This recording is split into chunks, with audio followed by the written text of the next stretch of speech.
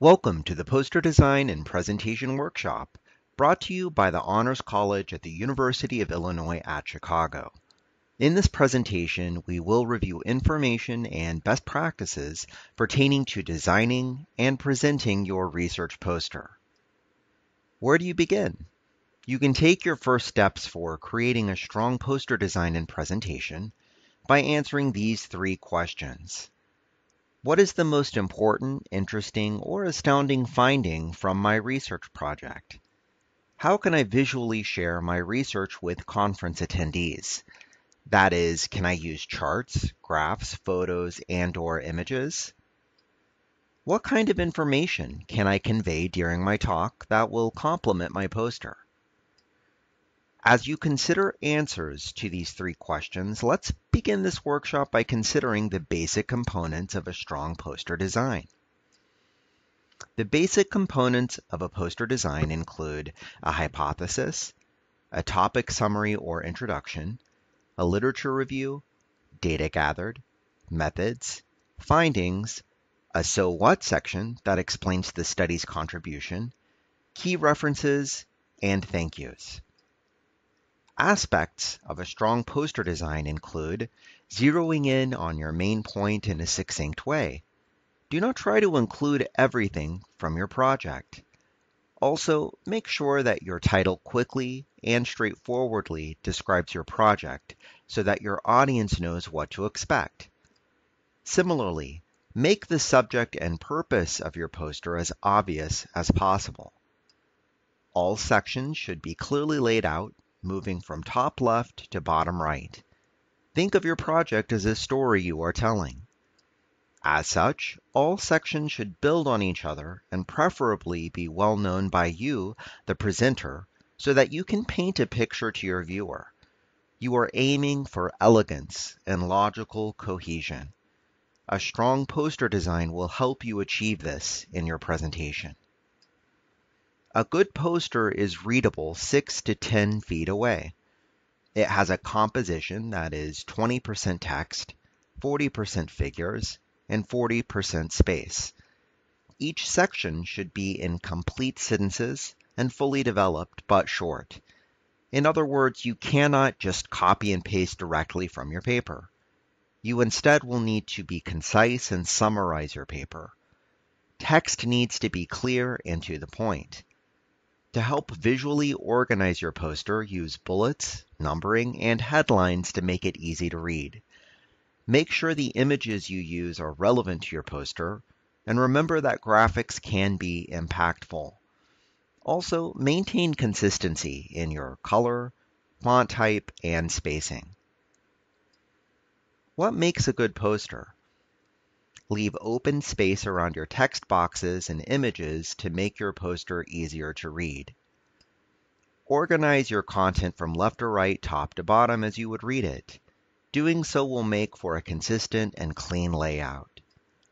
Avoid images that become blurry when you blow them up to poster size by using high-resolution images.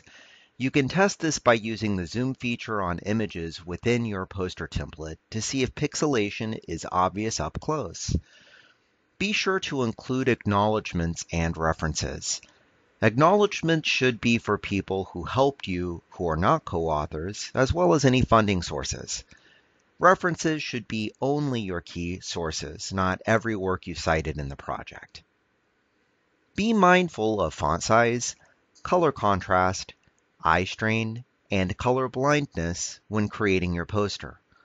Using red text is almost never a good idea. One resource for designing for color blindness can be found at the web address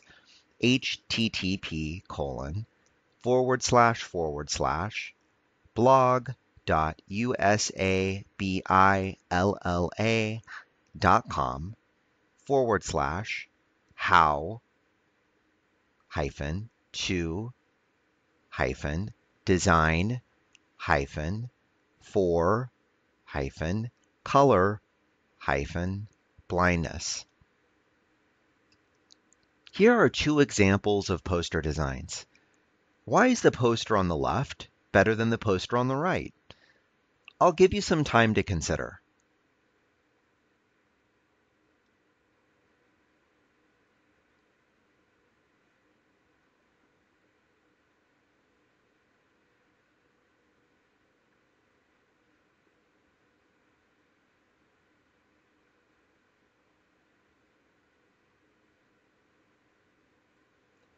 For the poster on the left, images take up more space than text. This poster is also more colorful and more concise than the poster on the right. The poster on the left uses open spaces around sections, and the fonts are much better so that you could read it at a distance. Here is an example of a poster design layout that demonstrates the best practices we have reviewed. Notice the use of different, clearly demarcated, entitled sections. The box sizes in this example give you an idea of how much area to devote to each section. As such, the results section is the largest because your results are the most important part. On the other hand, the references and acknowledgement sections have the least space, so you will identify in each only the sources and people most important to your study. Visual aids go in any section, as long as they are relevant. They are more fun to look at and may convey information better, so don't be afraid to use them.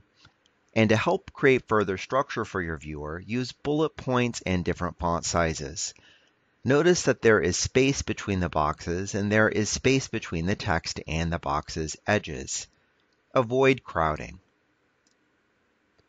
There are many poster design resources available on the internet, should you be interested in learning more. Some of these resources provide poster templates which can be useful. The web addresses for 3 such resources are http://guides.nyu.edu/posters, http://www.craftofscientificposters.com, and https://presenting-your-work/making-posters/. Let's look at some real examples of student posters that demonstrate the best practices we have reviewed. When looking at the examples, notice what captures your eye initially, what information is displayed most successfully, how your eye moves across the poster to follow the story it tells, and what sections or information may be missing. We will spend about 15 seconds per example, but feel free to pause this presentation if you'd like to spend more time looking at each. The audio portion of this presentation will continue after the examples.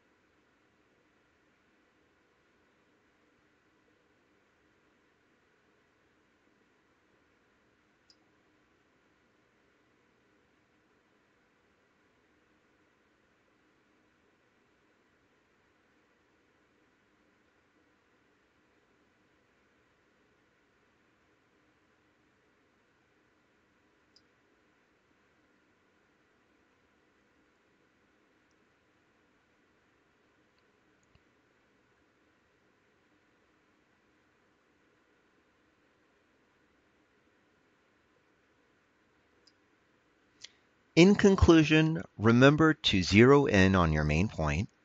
Remember to be concise in summarizing the essence of each section. Remember to use bullet points and have one section flow into the next. And remember to use graphs, figures, and/or photographs to enhance your poster.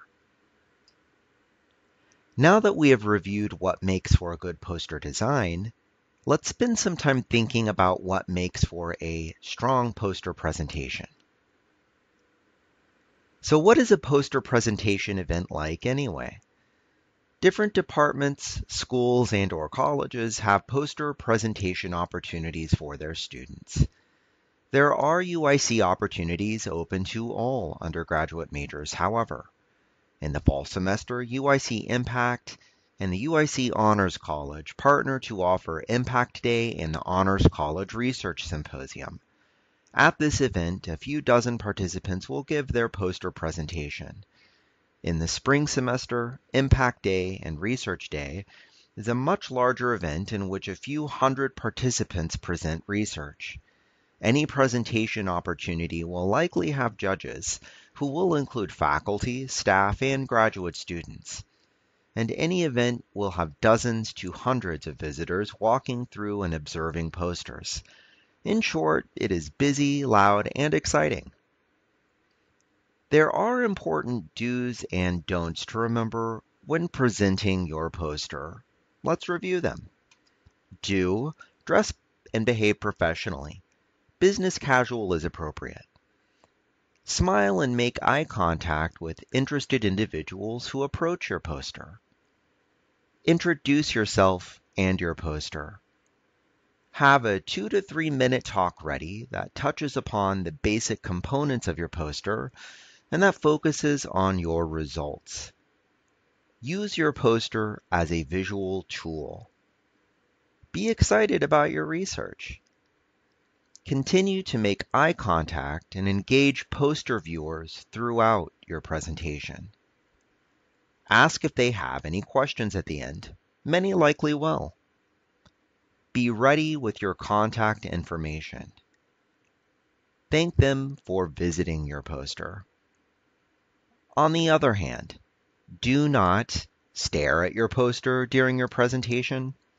Avoid eye contact or engagement with viewers. Read word for word your poster. Jump around from section to section in a confused and confusing manner. Rush through the presentation. Be unprepared for questions from a layperson that you can count on. Examples of this are, what does this word mean? So what? Tell me what you found out. Make stuff up if you don't know an answer. Ignore interested individuals because you are on your phone, talking to friends or fellow students, etc. Overall, make sure you are engaging, inviting, and enthusiastic about your project during your presentation. Get ready by practicing your presentation in front of friends or colleagues, using your poster as a visual tool. Solicit feedback and work on an elegant, seamless, and confident style.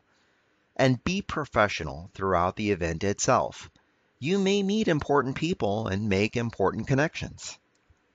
If you have any questions about poster design and presentation best practices, contact a faculty mentor or speak with your academic advisor. From the Honors College at the University of Illinois at Chicago, good luck and enjoy your research journey.